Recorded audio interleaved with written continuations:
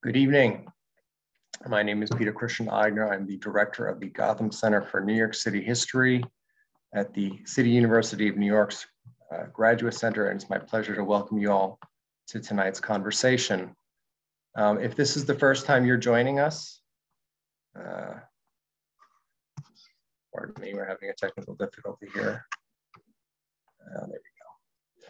If this is the first time you're joining us, I invite you to visit us online at gothamcenter.org, where you can find dozens of podcasts, hundreds of recorded interviews and panel discussions like tonight's, nearly 1,000 articles, book reviews, and more on all things New York City history. And those of you looking for a deeper dive may also be interested in our new online education program. You can view current, past, and forthcoming courses at gothamed.com. Tonight, we'll be discussing Buried Beneath the City, this lovely new archaeological history of New York, written by Nan Rothschild in collaboration with the archaeological team at the Landmarks Preservation Commission. The history of New York has spawned an enormous body of research, tens of thousands of works that explore the argument we make regularly here at the Gotham Center, that from its earliest days, this city has shaped the direction of the country in profound and unrivaled ways. But while the history of New York is richly documented, the archaeology of the city is less so. That's why it's such a pleasure tonight to have not just one, but two of New York's greatest archaeologists join us in conversation to discuss this book, as well as the director of the city's own archaeology department. Nan Rothschild is a research professor at Barnard College, professor emerita at Columbia University, and an advisor to numerous museums in the city. She was also one of the major forces behind the research center that bears her name and served as the foundation for much of the work in this book, which opened in 2016. This is the first municipal archive devoted to New York's own archaeological collection, a repository that boasts more than 1 million artifacts open to private researchers with a digital archive for the public. Professor Rothschild also helped direct the excavations of two major sites in New York, the Stadhuis, a 17th century Dutch settlement that functioned as the city's first city hall, and Seneca Village, a 19th century African-American and Irish-American village in what is now Central Park. Her scholarship on that work focused on the expression of social realities in that material and the development of urban formations using various archaeological methods. In the book we're discussing tonight, Buried Beneath the City, she provides a chronological history of New York, spotlighting 49 sites excavated in all 5 boroughs since the early 1900s, with beautiful photographs, I might add, of the artifacts, along with maps and illustrations on nearly every page. Amanda Sutphin is the director of the LPC's Archaeology Department, Landmark Preservation Commission, where she and the other co-authors of this project, of this book, H. Arthur Bankoff and Jessica Striebel MacLean, also work. She has served in that role as New York's chief archaeologist for more than 20 years, and was instrumental in establishing the city's archaeological repository, which she also manages. I'm honored to welcome her and Professor Rothschild here. And I'm also delighted to introduce another discussant who'll be joining us in conversation tonight, Diana Wall, an historical archaeologist here at CUNY's Graduate Center and City College. A distinguished expert in the archaeology of New York, she's the author with Anne-Marie Cantwell of the award-winning book, Unearthing Gotham, the Archaeology of New York City, published by Yale in 2001, as well as Touring Gotham's Archaeological Past, a collection of self-guided walking tours that was published a few years later. She is currently working on another book with Professor Cantwell entitled In Hudson's Wake, which focuses on the archaeology of New Netherland, and has begun another in partnership with Professor Rothschild on archaeology in the United States. I'm thrilled to welcome her to the conversation. I'm going to turn things over now to Nan and Amanda for a brief presentation before Diana joins us for some conversation. But first, one last tiny bit of housekeeping as usual.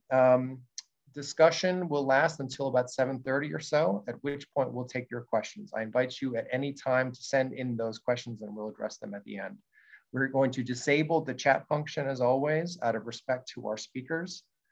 But again, you will have the opportunity to weigh in to the conversation later on. So with that, please join me in welcoming our esteemed guests tonight with some silent applause.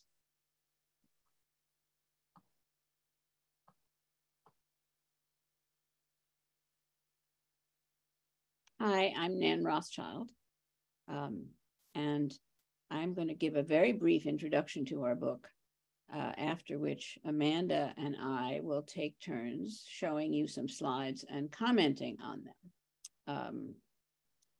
Our book represents an archaeological perspective on the history of New York, and it's based on the work of many archaeologists over a 40-year period.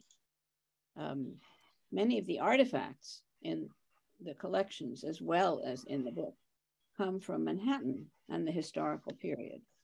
A lot of development took place in Lower Manhattan in the 1980s, and this lends an unintended bias to the collections. We do have material from other boroughs, including some from other agencies other than the Landmarks Preservation Commission. We have indigenous material from before European arrival, not a lot of it, but some. And that's mainly from less developed areas like the Bronx and Staten Island and Queens. The book is organized chronologically, but it's also focused on objects that are in the repository. So it should not be seen as a complete history of New York City. What it is a, it's chronological, but it's topical, and the topics are stimulated by material that came out of the excavations that have happened over this long period of time. What we'll discuss tonight is only a very small sample of what's in the book and an even smaller sample of what's in the repository. We encourage you to read the whole book and to look at the repository's website. It's quite a terrific website, and it highlights artifacts that are kept there, which are the responsibility of the city of New York. And now I will let Amanda show you the first few slides. Thank you for inviting us tonight to share highlights from our book. And tonight we're going to provide an introduction about who we are, what urban archaeology is, how it's usually done in New York City, and what it can tell us about the past. The book was written to share our knowledge about the lives of the people who've lived in New York City, which have been written into the city's artifacts from every period of its history. We hope our book helps you hear their stories. These photos are of Penn Station, both before and after it was demolished in 1963. It was one of the seminal events that galvanized the creation of the Landmarks Preservation Commission. And for those who may not know, the LPC is the mayoral agency responsible for protecting and preserving New York City's architecturally, historically, and culturally significant buildings and sites. Amanda, it designates, yes? I don't see any images. No? No. Thank you for, I'm sorry. Let me try that again. I apologize.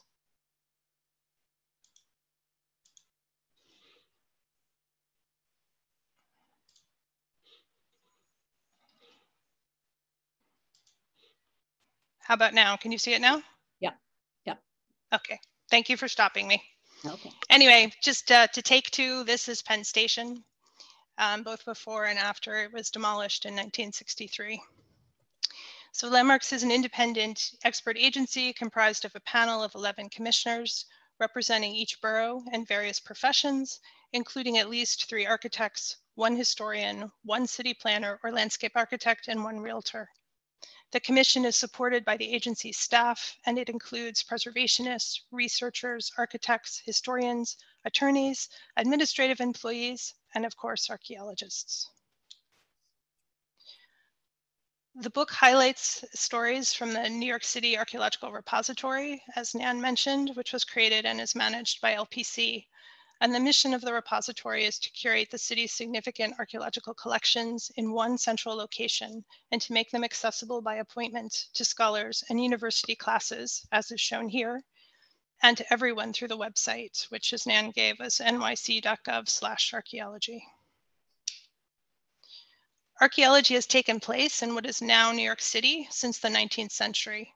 However, while many archaeologists lived in New York City in the late 19th and early 20th century, most of them focused their interests in other parts of the world, such as Egypt. And so the work that happened in the city was generally done by avocational archaeologists, including Stanley Wisniewski, pictured here, excavating at the Graham Court site in College Point in Queens. They largely focused on documenting indigenous people sites and areas related to the Revolutionary War. This work was essential, as many of those sites were subsequently developed and would be completely unknown without their efforts. However, it should be noted that in general, they did not employ the methodologies or ethics that today's professionals would. Urban archaeology is the study of cities. It is the archaeology of the city, not just archaeology in the city, as was the case in previous eras of archaeological work. It uses the material culture, the things that have been left behind, to show what life was like in New York of the past. This is an image of archaeologists standing on a late 18th century sloop that was found at the World Trade Center site in 2010. The ship was sunk to extend the western shoreline of Manhattan, and after its discovery, it was removed by the archaeological team and is to be exhibited at the New York State Museum. This photo shows the 7 Hanover Square block excavations in the foreground and the Stadhuis excavations in the back. Both were seminal projects that demonstrated that significant archaeological resources are present, even in densely developed parts of New York City. The Stadhuis blocks excavations were targeting the area where the Dutch town hall was located, and 7 Hanover Square was where the waterfront was expanded through making land into the East River. Both projects uncovered very significant colonial artifacts, and artifacts we define as objects used by people in their daily lives that are now curated by the repository. And we will be talking about a few of them tonight. The archaeology covered in this book derives from 40 years of fieldwork done by many professional archaeologists in the city. The first and most common way archaeology happens is through the environmental review process. There are federal, state, and local laws that ensure that government agencies consider potential impacts of proposed projects on a range of issues, including archaeology. Landmarks assists other agencies by reviewing their proposed projects, and if there may be an impact, oversees the ensuing work.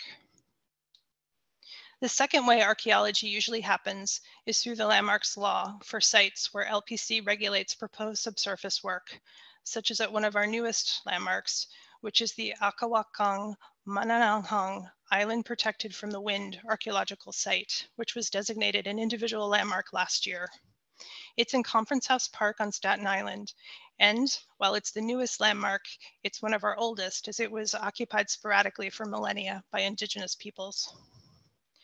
Archaeology is completed in sequential phases, although not necessarily all projects go through all phases. Initially, a documentary survey is done, which is a fine-grained history of a specific site. Then there's a testing phase to see what's actually in the ground. And if it identifies potentially significant resources, then the next step is full archaeological excavation, or sometimes project redesign, where what's there is protected in place. Archaeology requires many people to complete, and we consider it to be a team sport. Archaeology has helped to trace the lifeways of indigenous people that lived in the area for thousands of years. One of the oldest sites on the East Coast was found in Staten Island, where spear points were used by bands of people who were hunting big game like mastodon over more than 14,000 years ago. Other indigenous sites have been documented, as we said, throughout the city, but mostly in the less developed parts of the city. But what this slide shows some of the artifacts curated by the repository that are described in the book. They include stone tools that were used in hunting or in food processing. And in the upper right-hand corner, ceramics that would have been used for food storage and cooking. Some of the artifacts, such as the ceramics and the points within which, to help us date the context within which they were found, rather like being able to tell the difference between a car from the 1950s and a modern car. Next. Historical archaeology in New York is defined as the study of the period from European contact to the end of the 19th century. It uses multiple threads of information, including maps such as this one here, documents, other kinds of documents, and also archaeological sites and artifacts. This particular map shows what Dutch New Amsterdam was like in 1660 when the settlement existed on the lower tip of Manhattan. Note the palisade along which what is now Wall Street and the canal along what is now Broad Street. These are marked by red arrows. Yeah, thanks. The palisade provided protection, or was meant to provide protection from either actual or potential attacks by the British or indigenous people. Next, the Dutch colonial period ended in 1664 and left a limited sample of archaeological materials, including artifacts such as these. The one on the left is a cook pot, and there are many of those in Dutch sites. And it was found during the 7 Hanover Square excavations. It was, they always are, a 3-legged vessel that would have been used first for cooking, setting the pot in coals, and then for serving the food. This one was likely broken before it was ever used because it doesn't have any scorch marks on it. The decorative tile on the right shows a biblical scene and depicts a religious figure. We think it might be Saint Jerome or a prophet being attacked by a lion. These tiles were used in fireplace surrounds or in interiors and were very typical Dutch decorations used to facilitate piety. This one was found in Battery Park in Lower Manhattan. Next. These are 2 18th century artifacts. The one on the left is a sugar mold. It was found in Whitehall Street in Lower Manhattan, and it led archaeologists to research New York City's role in the sugar trade. Sugar cane was grown in the Caribbean by enslaved workers and then brought to New York for processing. At that time, raw sugar would be boiled, cooled in molds such as this, and then processed to remove the molasses and to whiten the sugar. The byproduct, molasses, would be sold separately. At the beginning of the American Revolution, there were 8 sugar refineries south of Chambers Street.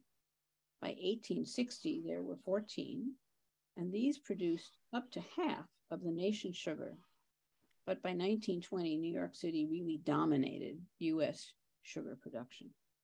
The artifact on the right is a punch bowl, most likely used for rum or brandy drinks, both also byproducts of sugar production. Punch was a very common drink in the colonial era and into the early 19th century. Next. Material culture is essential in filling in gaps in documentary history, which, for example, say little about the lives of Black people in early New York City. The excavation of the African burial ground, and you see the red arrow pointing to it, in Lower Manhattan in the early 1990s, yielded more than 400 burials, which were analyzed to reveal some of the physical stresses from very hard labor people lived with, and the condition of children born in New York, many of whom did not survive infancy. DNA analysis showed the African origin of adults. The artifacts on the left are shroud pins, which were found in City Hall Park, which is shown on the map as the Commons. Burials were wrapped in cloth shrouds that were pinned and then usually placed into single wooden coffins.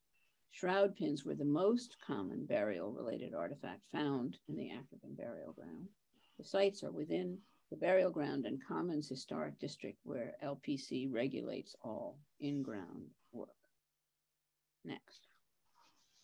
Everything shown here derives from the workshop of Simeon Simain, who was an 18th century Huguenot silversmith.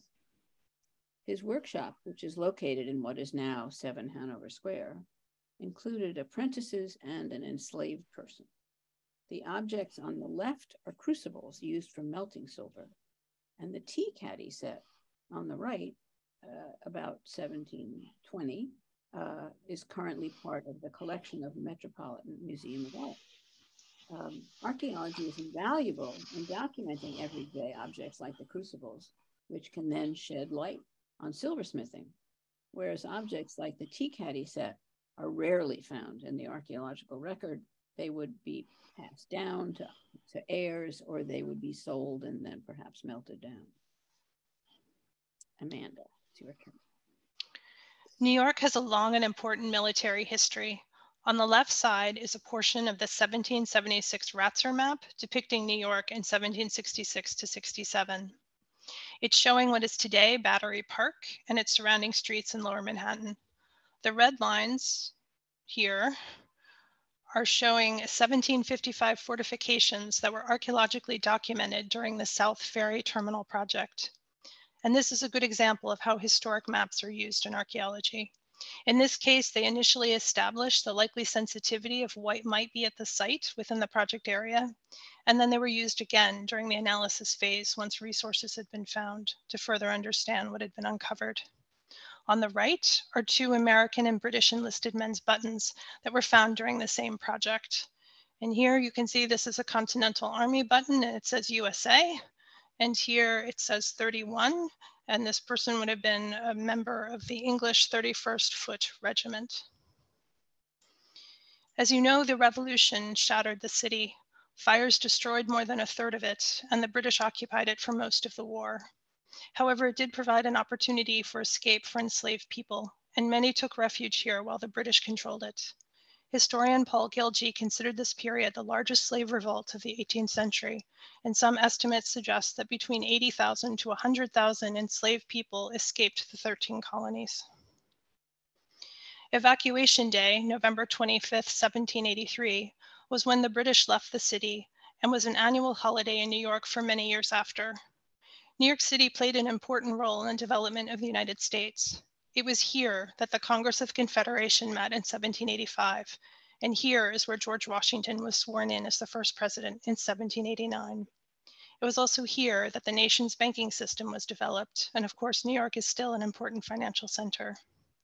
These pottery fragments were found in Lower Manhattan and indicate the burgeoning and developing sense of patriotism, although it must be noted that they were both actually made in England for the American market. The figure on the right is Columbia, who is often used to represent America after the war. And many items, including ceramics and furniture, had George Washington on them. And in this case, we have George Washington pictured here, and then we have a memorial to Washington here. While archaeology often documents the small everyday objects of people's lives, it can also shed light on changing infrastructure. One of the key stories of New York City is water. In the initial colonial settlement, people relied on local water sources, but with the development of the city and growing industry, the water supply was insufficient and often what existed was polluted. In the colonial era, public wells were built, and one was found under the Corbin Building on Broadway, while the new Fulton Street station was under construction. In the late 18th century, the Manhattan Water Company was chartered to create a water system for Lower Manhattan. They installed hollowed out tree trunks like these into the street beds, and building owners were charged for their use. These particular logs were found in Quinty Slip and are now in the collections of the New York Historical Society. The Manhattan Water Company is one of the many ancestors of today's J.P. Morgan Chase. Nan? New York in the 19th century was a production center whose influence increased over time. The stoneware jar on the left was manufactured in Manhattan Wells, which was near today's Foley Square in Lower Manhattan. It was made by John Remy III, who came from a family of German potters. Stonewares were very essential for food storage in a time before refrigerators and Tupperware, and they stored everything from flour to pickles. The stoneware piece on the right was made by Thomas Kammerer, a free Black potter who also lived in the 18th century. He lived in a family of free Black people. We don't know whether others were involved in the production of the ceramics. What we do know is that he and his family left New York for Sierra Leone in the late 18th century. Nan, we're having a bit of a hard time hearing you. Is it possible to speak up a bit? Maybe the mic is obscured somehow. Okay, sure. Shall I re-say that? Or did you... Perhaps, yes. The fragment on the right belonged to Thomas, it was made by Thomas Kammerer, a free Black potter who lived in Lower Manhattan. And the swag and tassel on the left was his particular trademark. We know from the documents that he lived with a family, all of whom were free, And what we also know is that when the time came to think about returning to Africa, he and his family and others left for Sierra Leone. Next. These painted pearlware fragments are from bowls and saucers that have the same pattern. They were among 35,000 pieces of ceramic found in one archaeological deposit recovered from the 7 Hanover Square site. The British made this kind of pottery, and it was excavated from the backyard of 2 late 18th, early 19th century ceramic shops. They don't show any useware. And so what we think is that they all arrived broken and had to be thrown out, which would have been a massive financial loss to the merchant. Ceramics are very valuable to archaeology as they are abundantly used and they break easily, and they also last in the ground very well. And the fact that their styles change frequently over time means that they are useful as chronological markers. Next. Like ceramics, animal bones are also found by archaeologists. This is the butchered end of a cow femur with a sawn edge on the left. The head of the femur is unfused, showing that the animal was young at death. The study of animal bones is called faunal analysis and can give us a lot of important information about the environment changing over time, what species were in the environment, what people were eating, and how food was prepared. Next. These shells come from very large oysters that lived for 20 or 30 years during the 18th century. Oysters produce a growth break for every year that they are alive. And so one can count them to estimate age at death. It's a little bit like counting tree rings. Studying oyster shells can provide important information about the environment of New York City's waters. In addition, oystering provided an important food source during the colonial era when they were plentiful and cheap, and everybody ate them well into the 19th century. Dickens comments on it in his American Notes. Next. Amanda, would you mind muting your mic? See if that might actually be part of why it's hard to hear now while she's speaking. Sure. Thank you. Oysters were so popular and numerous that New York exported them.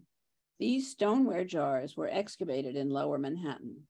They were made locally and used to pickle and store New York oysters, which were then shipped to places like Philadelphia, Charleston, the Caribbean, Suriname, and so on. Oysters were pickled with vinegar and spices. The jars were sealed with a cork, and then wax was laid over that.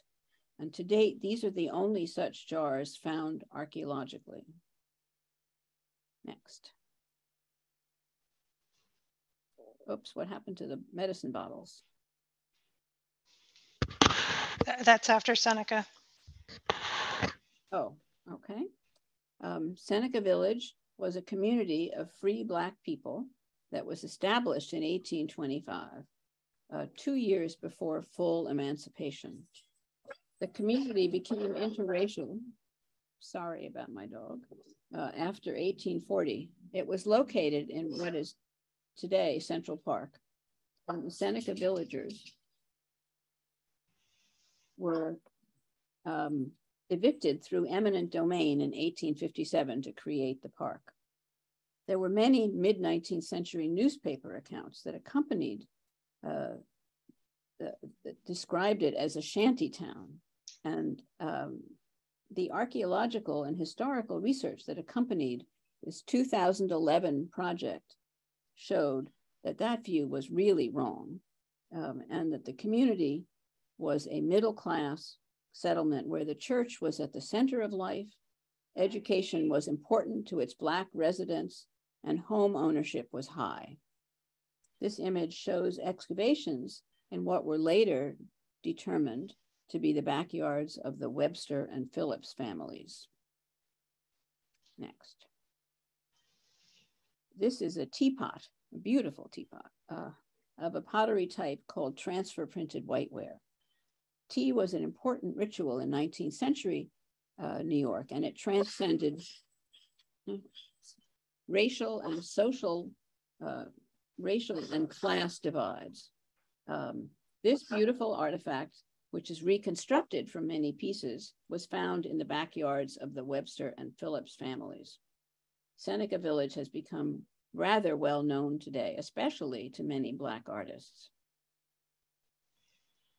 And now the medicine bottles. Okay. These patent medicine bottles are only a few of the many kinds that once existed. The one to the left was marketed to purify the blood and promote the discharge of bile, and it was sold to people traveling to bilious climates. All that I know about bilious is that it's hot and probably humid. The one in the middle contained Dr. O'Toole's cough remedy, which was marketed as curing a wide range of illnesses, including tuberculosis, for which no cure was actually known. And the one on the right is Ayer's cherry pectoral cough medicine.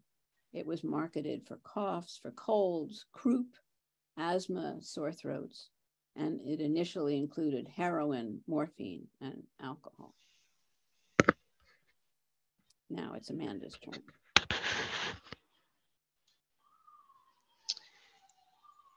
In 1898, the 5 boroughs were consolidated to create the city as we know it.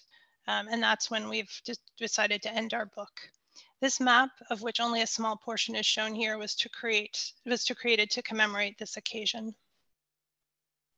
Thank you for listening to a few highlights from our book, and we invite you to explore it and the repository website, which is nyc.gov/archaeology, which has so many more stories to share.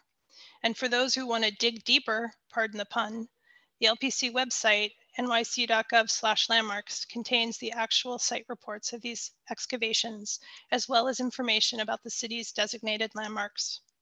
As you can see, archaeology in New York is not static. Not only are there new excavations, but collections research at the repository reveals new information all the time about the city's past. Thank you very much.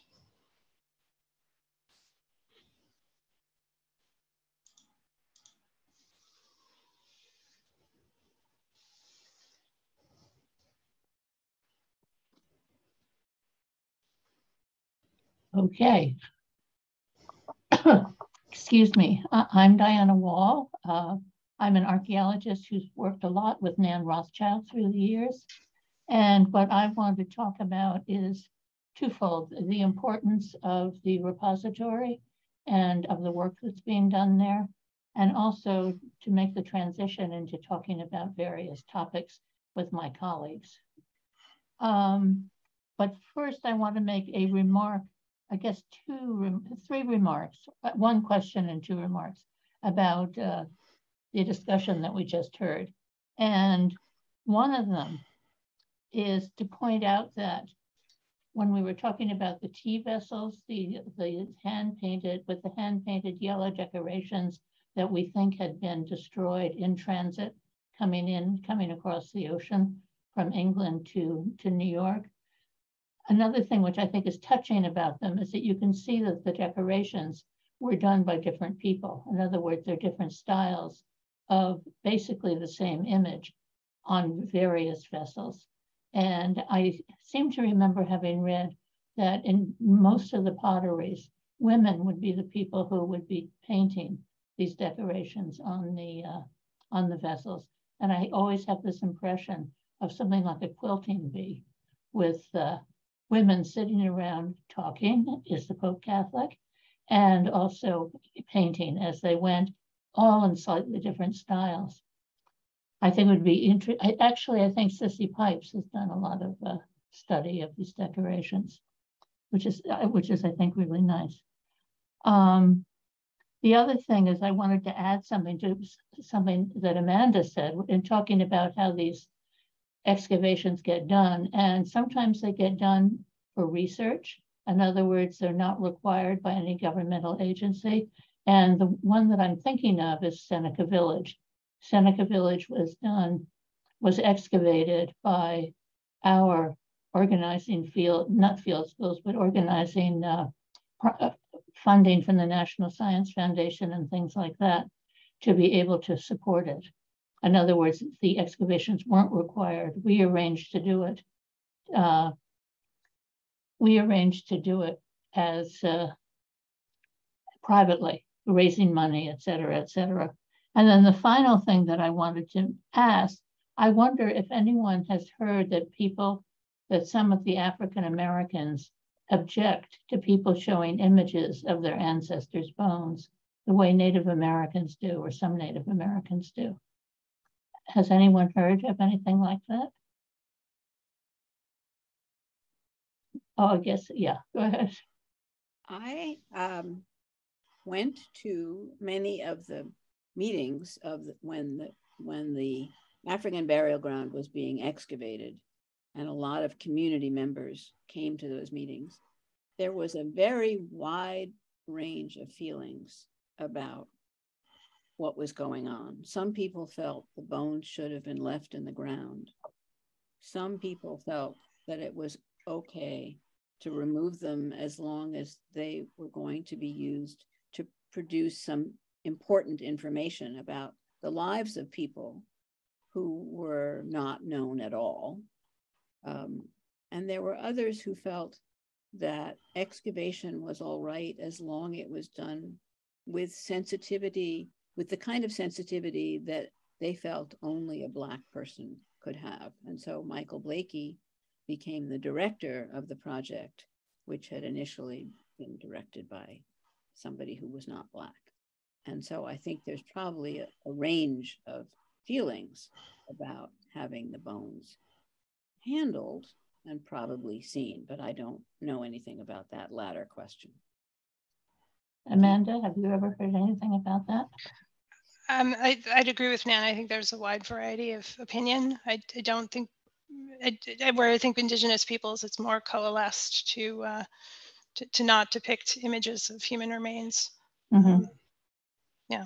But even among Indigenous people, there's a huge variation. I mean, when I worked on the Zuni reservation, and if you took any bone by mistake off the reservation, they didn't want it back. They felt that it was no longer part of their lives. Wow. So there's just, it's not as... It's interesting. Yeah. Yeah, yeah. Okay, what I'm going to do now is switch gears and talk about basically why I think this is important, why the book is important, and why the repository is important, et cetera, et cetera. In case no one knows, my name is Diana Hall. I'm an archaeologist, and I'm emerita, which means I'm retired from teaching at City College and also the Graduate Center. I think the book Buried Beneath the City is extremely important for a number of reasons. As we know, it's an imaginative summary of what we have learned from archaeology in New York City in the last 40 or so years, particularly in the 2 decades since the publication of Anne Marie's and my summary, Unearthing Gotham, which was published in 2001. Since that time, there have been innumerable excavations uncovering numerous discoveries. If I may be crass, a great deal of energy and money has been spent on excavating these sites, and it is important that the public gets something out of it. And they are certainly getting something out of it with this book. First of all, and I'm repeating something that Peter said, I think. First of all, the book is a beautiful artifact in its own right. The paper is of high quality, the photographs are really splendid, and the text is well written. In addition, it's so informative.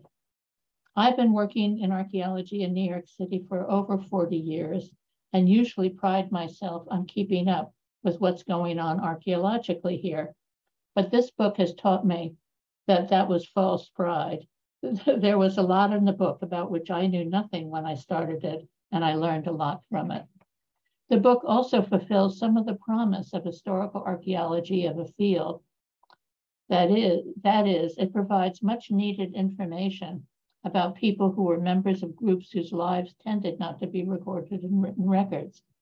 First of all, almost everything we know about the lives of indigenous peoples who lived here throughout the almost 14,000 years before the Europeans came is derived from archaeology. In addition, we also learn about the lives of members of other minority groups. As we saw, our knowledge of the African American experience has been enhanced incredibly by archaeological studies. The discovery of New York's African burial ground inspired not only the study of that particular burial ground, but of African burial grounds throughout the country. There are many African burial grounds being preserved today whose existence was completely unknown until recently. Then, of course, there's Seneca Village, where archaeology not only underlines that before the Civil War, no, not all the people of African descent in New York City were enslaved. It also tells us many details about the lives they led. The same is true for many immigrant communities, such as the Irish. There are also whole industries which we've forgotten, like the sugar processing industry, which thrived here in the 18th century, as we mentioned before, an industry whose story is elicited in the book by just a few fragments of sugar molds. I bet that most of us here were like me and were not aware that sugar production was important, not just in the islands, but in the economy of 18th century New York City. And of course, slavery again was a labor force that painfully allowed this industry to develop and secure the city's place in the international economy. But of course, the backbone of this book is the New York City Archaeological Repository, the Nan A. Rothschild Research Center. Repositories or storage places are very important for archaeological collections, but they're expensive to run because the collections can be very large, some with as many as 1 million artifacts, and the collections need a lot of attention, including humidity and temperature control and all of that kind of stuff. The big questions regarding New York City have long been, where shall we put the artifacts? Who will pay for their care? Many of the artifacts are very delicate and without care will disintegrate without an experienced conservator to look after them. So one of the goals of the preservationists and archaeologists working in New York over the past few decades has been to find a suitable repository or place to keep the collections and funding for their care. I used to work at the South Street Seaport Museum, which served as an impromptu repository for archaeological collections in New York City for several years, from around 1990 to 2004. This was a time when much of the development in the city focused on the South Street Seaport area, and most of the collections reflected life in the seaport.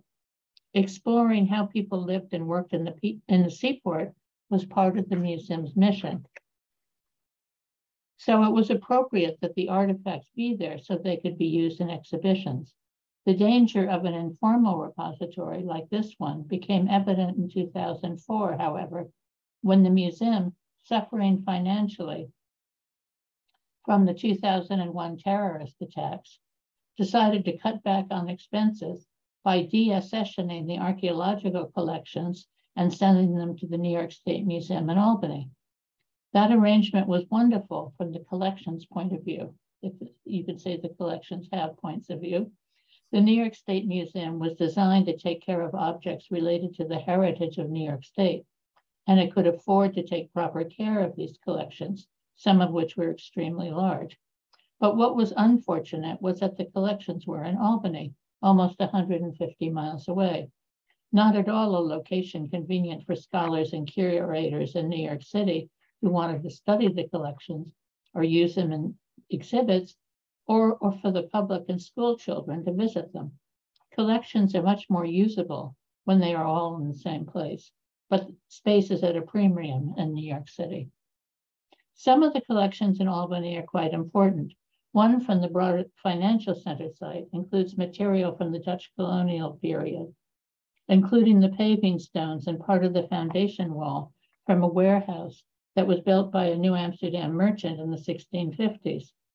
The archaeologists found a few artifacts among the cobbles that made up the floor, including a jeton, or casting counter, used in doing computation with Roman numerals a technique that was going out of use in the 17th century.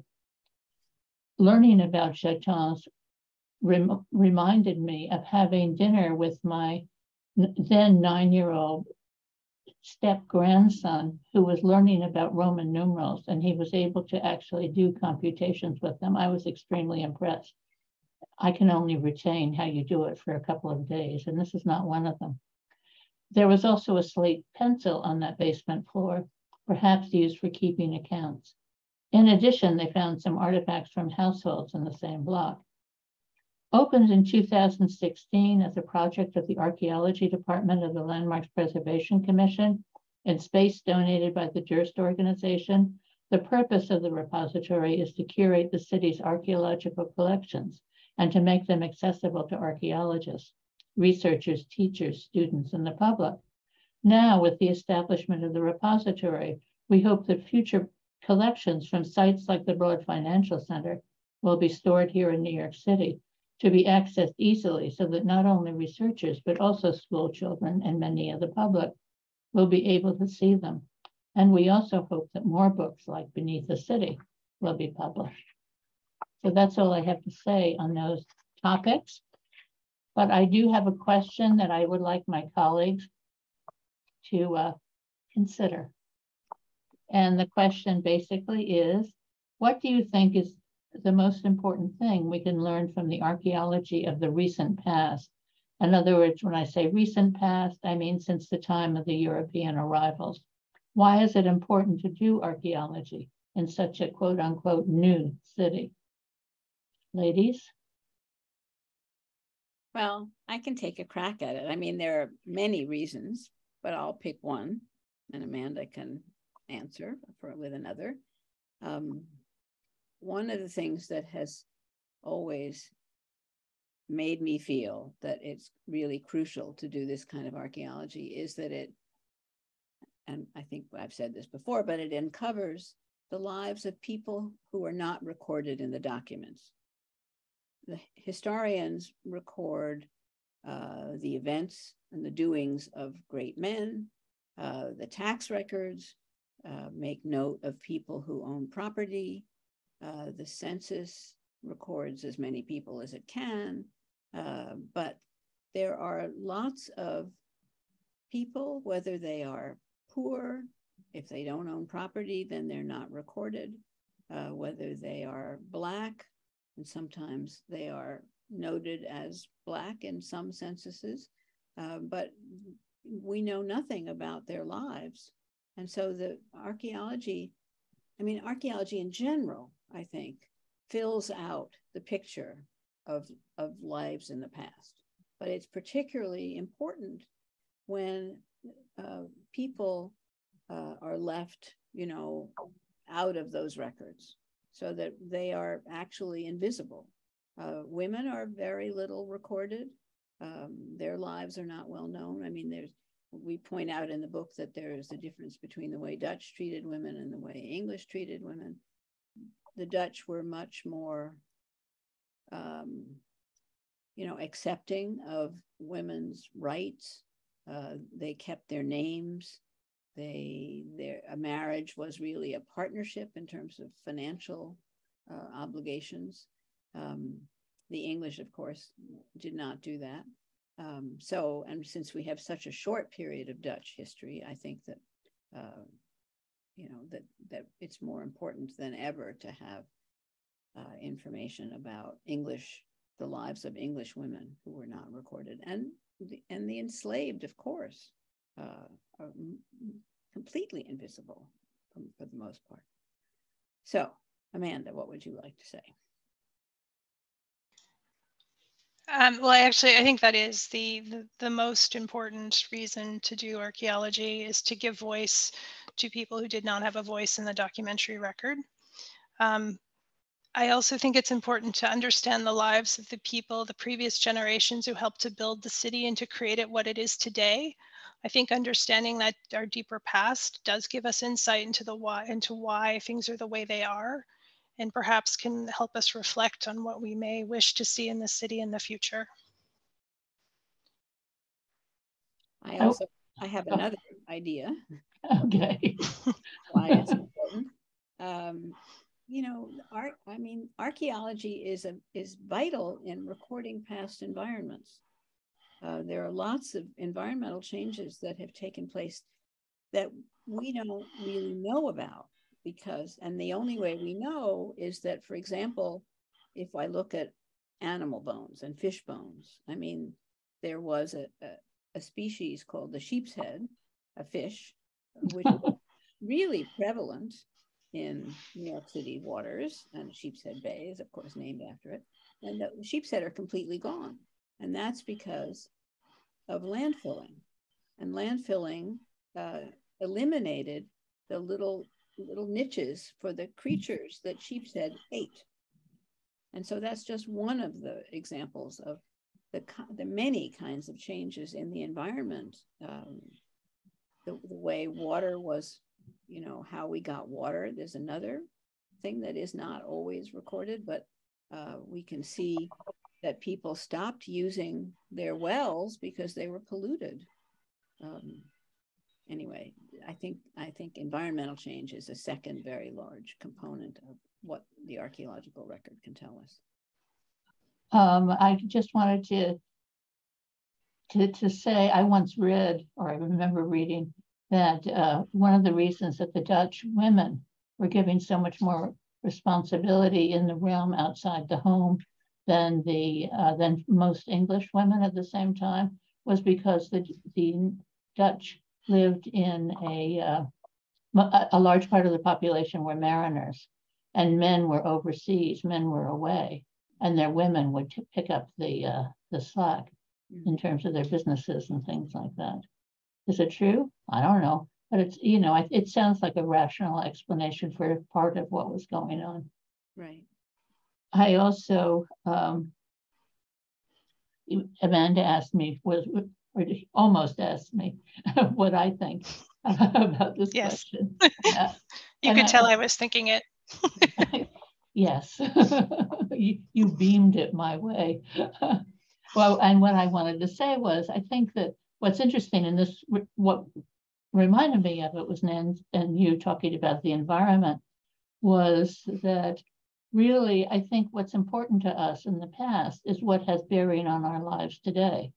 And so now when we're thinking about the environment, we're thinking about climate change, we're thinking about global warming, we're thinking about the ice sheets melting.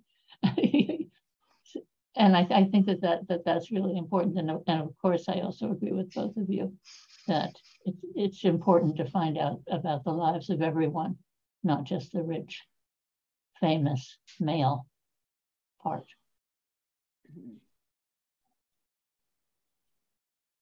Does anyone have anything they'd like to ask or talk about or raise? Well, maybe we could move to questions from the audience. Yes, I believe that's our cue for Excellent. time to hear from the public. And thank you all so much for that wonderful presentation. I'm going to start actually with one of the last questions that came in. This is, I think, a great way to kick off the conversation, from Miriam Sickerman, who asks, my question is, if you could dig anywhere in New York, where would you dig and why? I dig under the Museum of Native Americans in Bowling Green, because that was the site of Fort Amsterdam. And yes, it would be interesting to know if there are any traces of it left in the ground there. However, the practicalities of excavating there. Yes. You never know. I actually have a sort of follow-up on that. It seems to me there's not as much excavation as I would have expected or maybe just want to see vis-a-vis the Revolutionary period. Maybe this is just because we happen to be doing a big project at the center right now about New York during that period, but there's so much going on. And it so often gets sort of skipped over rather briefly. Are there thoughts about why that is? Is that just part of the general difficulty of doing some of this work, or raising funding? And Well, you'd be talking about doing not doing it through the environmental regulations if you were worrying about funding. Do you see what I mean? And the environmental regulations, where they strike depends on development and depends on the preservation of what had been there before, the sites that have been there before. So I don't think, though I in general think that the Civil War is more popular with the public than the Revolution. Would people agree with that? Maybe. Well, in terms of tourism, I think it's a pretty tight competition, but I don't have those numbers off the top of my head right Washington slept here, you mean? Yeah, exactly. I think the Revolution is a very interesting period. I think the problem is that, at least in New York, there, apart from the Battle of Brooklyn, and then Washington having his headquarters up near the Jumel Mansion, there aren't a lot of sites that have been identified where we might know that we could find remains of the Revolutionary period. We have accounts of, the swearing in of Washington, the in front of Francis Tavern, right? Francis Tavern, and and the headquarters was where the what is the name of that building at the head of Broad Street? Federal Hall. Federal Hall, yes. But that's been rebuilt, and so maybe if you took down Federal Hall, you'd find some traces of the Revolutionary period, but there aren't a lot of places that stand out to me. If you go out of Manhattan and go into areas that were less developed, you can find, I'm sure, houses that date to that period.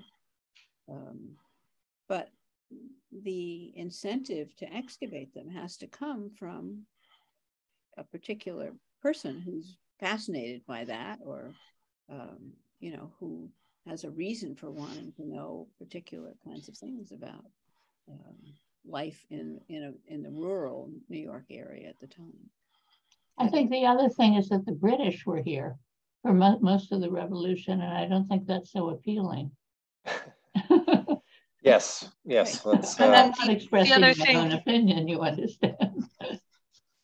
And then the other point is the avocational archaeologists that I mentioned in the beginning of the 20th century. Some of their work did focus on Revolutionary War sites, for instance, up in Inwood and some of the early block fortifications and some of that early, earthwork fortifications.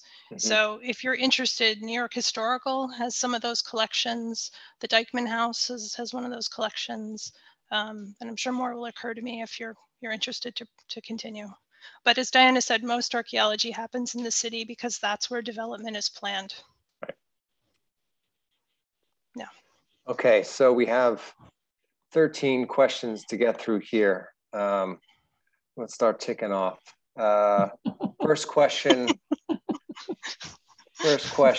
Why did the New York Underground Museum close? And I'm embarrassed to say I actually don't know about the New York Underground Museum. Shouldn't admit that, maybe. I don't either. I think they mean that the New York Unearthed, which was part of the South Street Seaport. Yeah, 17 State Street. And which no longer exists. The exhibit no longer exists, right? Right, it does not. And what was it was created. It was created as a mitigation measure, and there was the museum didn't have to keep it open for that long, unfortunately. So for 10 years, wasn't that what they call permanent? I always liked the idea that they said it had to be there for 10 years. Permanently, and that permanently was 10 years. As a punishment for a developer who did not go through the process of environmental review and started excavating his block. His foundation before he'd gotten his permit. And so they made him build this wonderful little museum and maintain it for, I guess, 10 years. Well, actually, I think it went for around more, almost 15 maybe. But no, unfortunately, ultimately, no. Next question. I think we did talk a bit about this in the presentation, but we have someone who's asked if you could tell us again what was found exactly at the Stadhuis, the Dutch City Hall. Were there any structural remains? There's a piece that you can see when you go downtown today, right? Yes, the Loveless Tavern. Yeah, that's the Love. It's not the Stadhuis. Oh, that's not the Stadhuis. Okay. Yes. Not Oh, find I see what you're saying. I thought you meant the site, not the.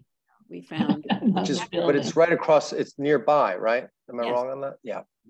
We found a tavern that was built very close to the Stadthouse and was used briefly as the town hall when the Stadthouse was declared unsafe. But this was the Lovelace Tavern, and that's the remains that you see that were reconstructed on the plaza. And we found that was a wonderful find. I mean, it was it was a tavern that had stretched across 2 blocks, and so the 19th century wall bisected it, but they didn't take out the foundations.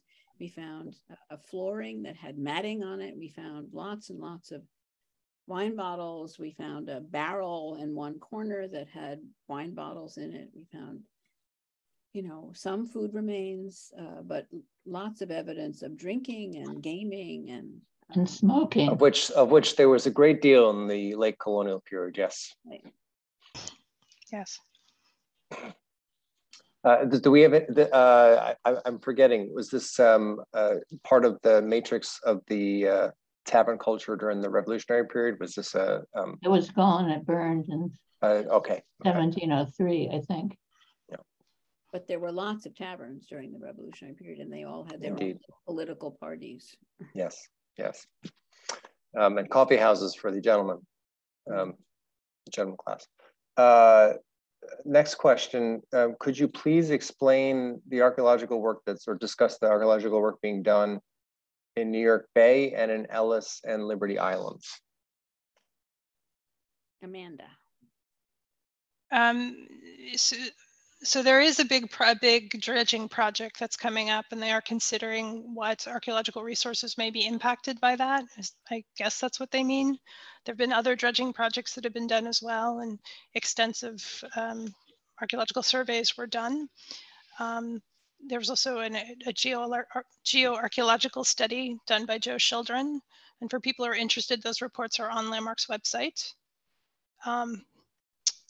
There was archaeology done on Liberty Island recently, and part of I think an early 19th century fort was found, which has now been interpreted, but I have not been to the island since it opened up, and so I can't tell you if it's actually opened. Okay. And those are the projects that have come to mind. And also in terms of a lot of the islands, they're largely made up of landfill, right? So if one is looking for old stuff, you'd have to go to the part of the island that was the original island, as opposed to the landfill that was added to enlarge them.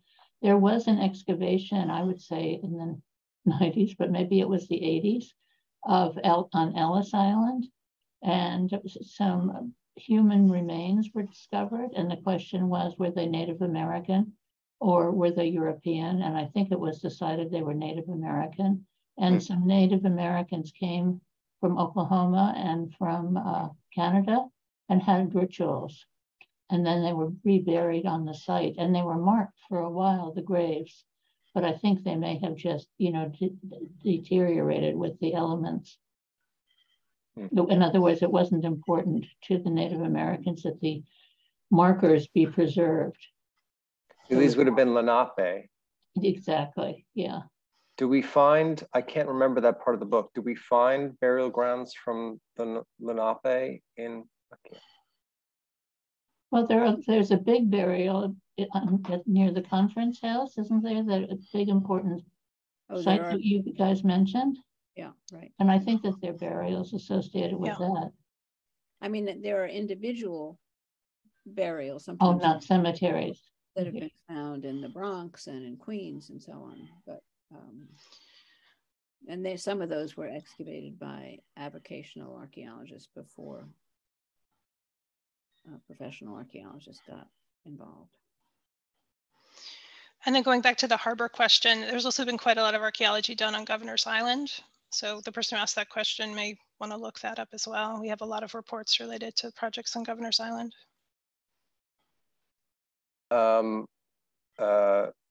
Yes, actually, we just got a question from Carolyn Maloney, wants to know if there have been noteworthy excavations done on Governor's Island. Yes, actually, and one of them we do mention in the book. So there's actually a part of the Dutch sawmill from the very first Dutch habitation, which was originally on Governor's Island. And so part of that sawmill was documented. So we do mention that in that book. And isn't that the oldest Dutch feature that we have? Certainly here. Yes. Yes. Yes. And maybe anywhere, because it was built very early, right? Like 1626 yes. or 5 or yeah. I'll wait for you to make that claim in your upcoming book. And then you can critique it. It'll be fun. Another question to the Dutch period from Lynette. I'm sorry, I can't see your last name, but Lynette asks, what information do we have on the Dutch fort that was roughly located where the old custom house used to be? That was the one that I was talking about, where I'd like to do the fantasy excavation. Yeah. Don't. As we know, it was, I think it and Fort Orange were very similar, to each other. We have written. It was an expansion, wasn't it? Like, no, I don't think it was an expansion. It was a man named Verhulst was sent with instructions on how to build the fort. But my understanding is that he didn't build what he was instructed to build, that he built something that wasn't practical. 4-sided instead of 6-sided or something like that. Yeah. But we don't really have any records of it. And evidently part of the ramparts were dirt and sod. And of course the pigs like that. So there were always complaints in the notes of the Common Council that the pigs had been grudgingly, had been, what is the word for pigs? It's not sniffling, but with their noses. Rooting. Snuffling. Rooting. Looking for, like looking for things to eat. Rooting. Yes. Rooting. Okay, I'll shut up now. Rooting, yes. Yes. Oh, rooting. I kept thinking you were saying brooding, of course. Thank you. For, yeah. And so the fort was always in terrible shape because of the pigs until they put stones over it, but that was quite late in the game. Yeah. A question from this is sort of a technical question, but Gregory Dietrich asked if you could explain the term transfer prints.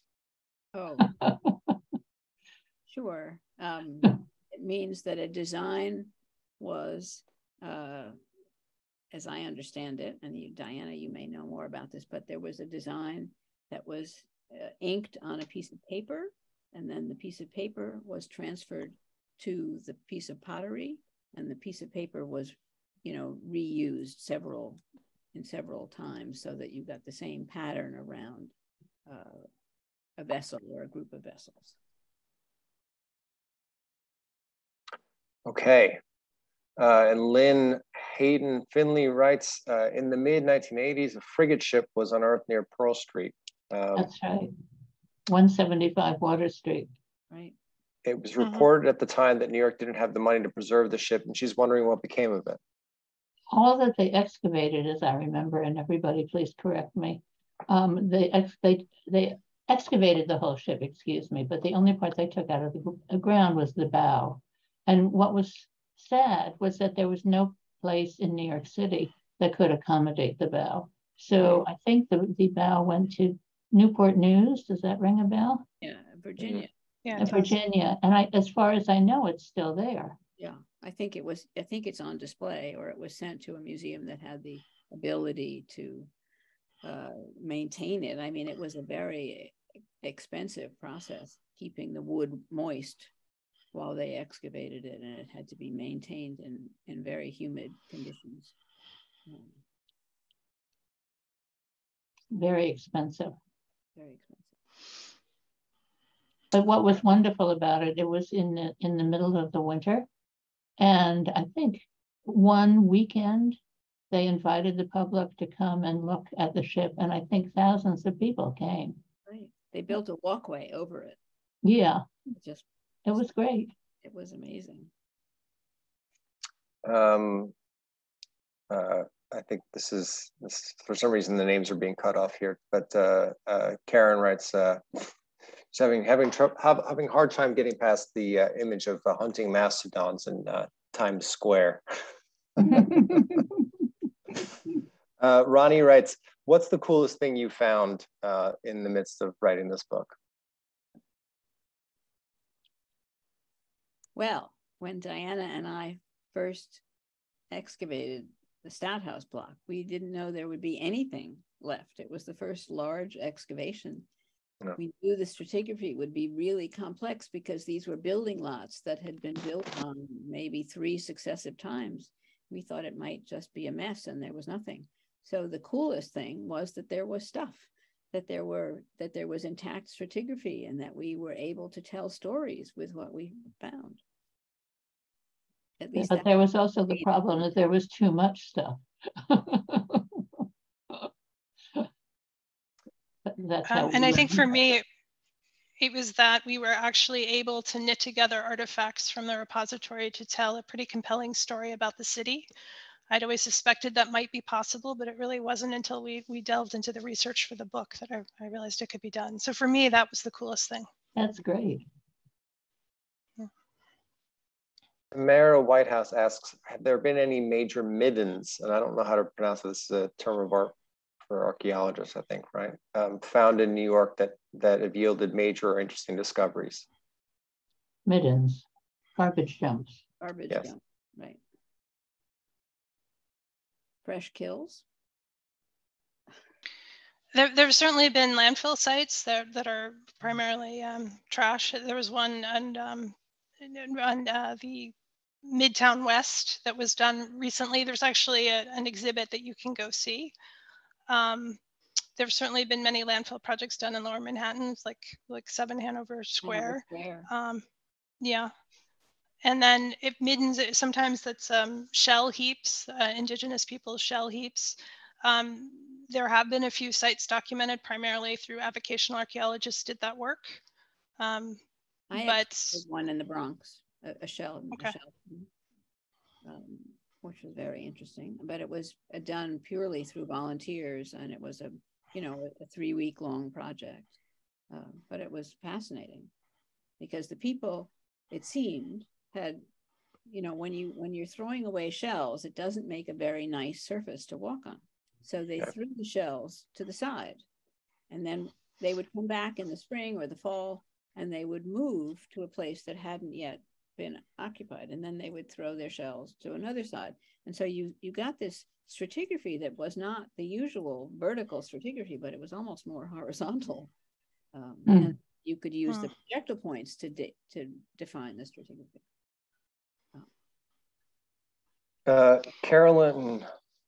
Carolyn Maloney asks, have there been other noteworthy excavations? Sorry, I don't know, that was a mouthful. Other noteworthy excavations in Inwood Hill Park other than those featured in the Dyckman House? I'm not aware of recent projects that have been done in Inwood Hill Park. There certainly were some that were done about 100 years ago, maybe in the 1920s, maybe into the 1930s. But I don't know of anything more recently. Do either of you, Nan or Diana? No. A lot of work done in Van Cortlandt Park.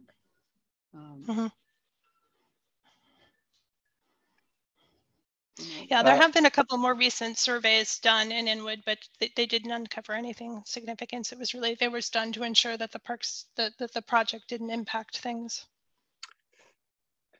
Ted writes, thank you all for a terrific presentation. I'm a practicing archaeologist working in the Southwest and had a great opportunity years ago to work in and around New York for 4 years.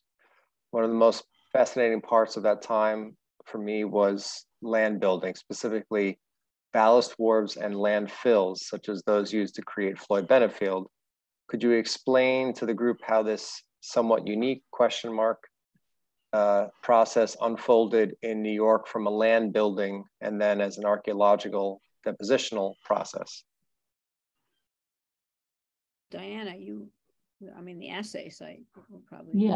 Yeah, we have found a lot of feature structures that were used to hold the landfill in place. And some of them were quite complex and quite beautiful, in fact.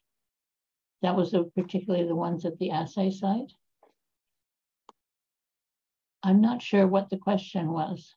Well, I think he might be interested in the way the wharves were constructed and filled. They were constructed like Lincoln logs. I don't know if anyone remembers that. Maybe I'm aging myself.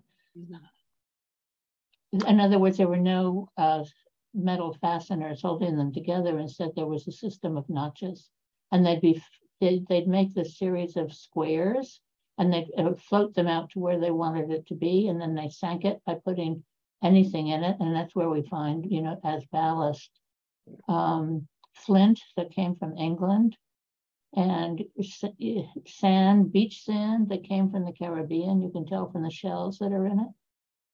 Coral, all used to sink it. Remember, we found some coral at 7 Hanover Square and 1 square at yellow bricks from the Netherlands. Right, yellow bricks, yeah.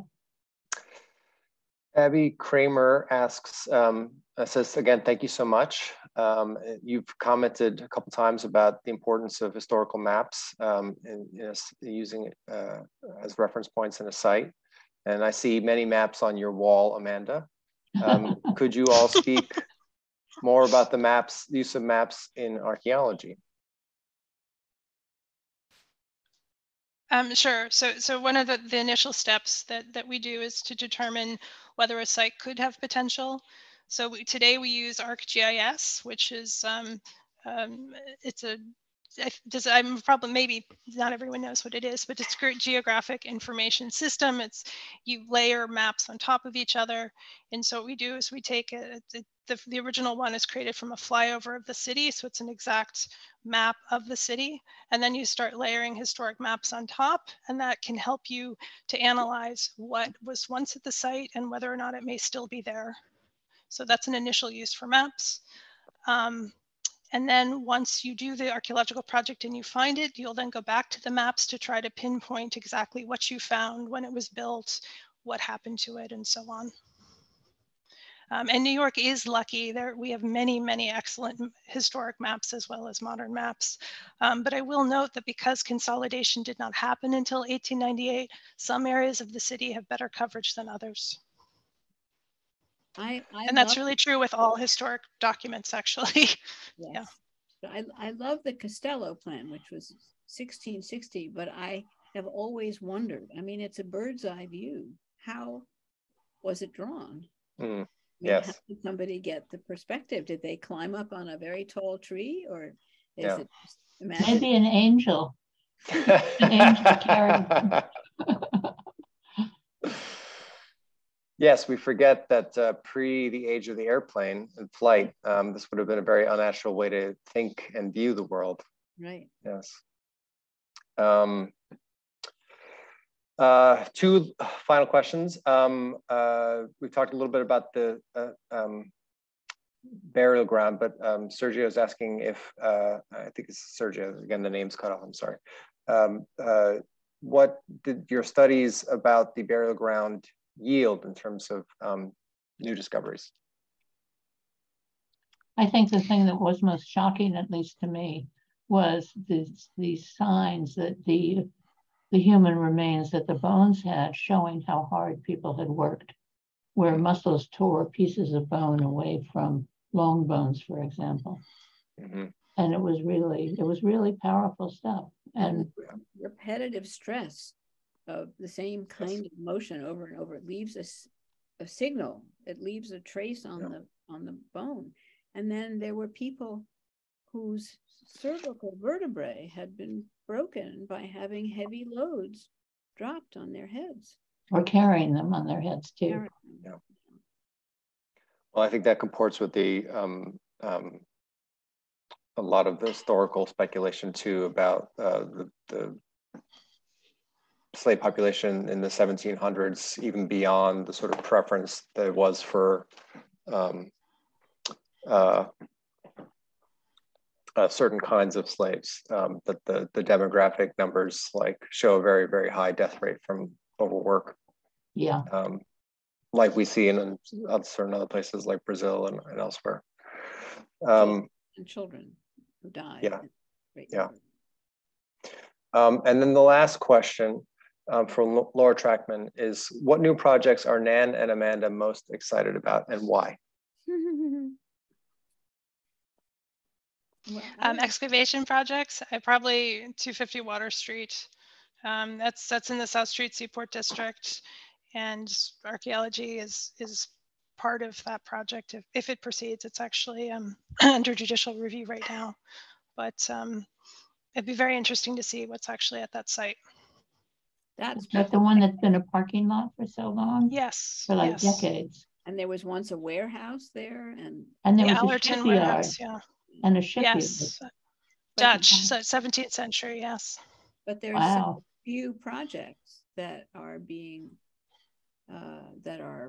excavated now. I mean, development, has slowed down. When Giuliani became mayor, he was very anti-archaeology. He didn't want anything to interfere with the ability of builders to build their buildings, and archaeology is a slow and expensive process. And so he and some others really managed to, build buildings that didn't require environmental review. That's basically what they did. So I don't have any new projects. Diana and I are going to work on a project about Seneca Village, writing something on Seneca Village. Well, when you finish that project, I hope you will let us all know about that, and maybe we'll have you back for a conversation again. That would be lovely. Those of you who are curious about Seneca Village also should check out the video from the event we did last week with Sarah Miller, who just published an excellent book on 200 years of history of Central Park before it became Central Park, which has a lot of great new information in there about Seneca Village. And some of the podcasts that we have on the Gotham Center website. I want to thank all of you ladies for joining us tonight for a really lovely conversation. And I want to congratulate you, Amanda and Nan, on a wonderful book. I agree with what Diana said. It's really it's beautiful.